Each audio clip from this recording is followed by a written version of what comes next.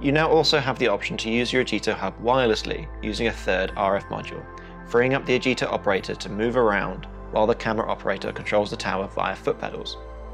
This is called point-to-multipoint, or P2MP for short.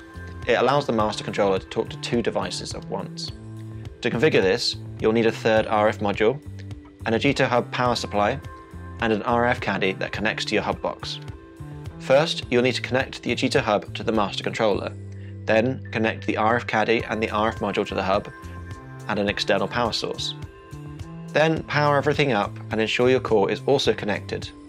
Then go into the radio communications panel in the system settings and click on Setup P2MP mode to begin the configuration process.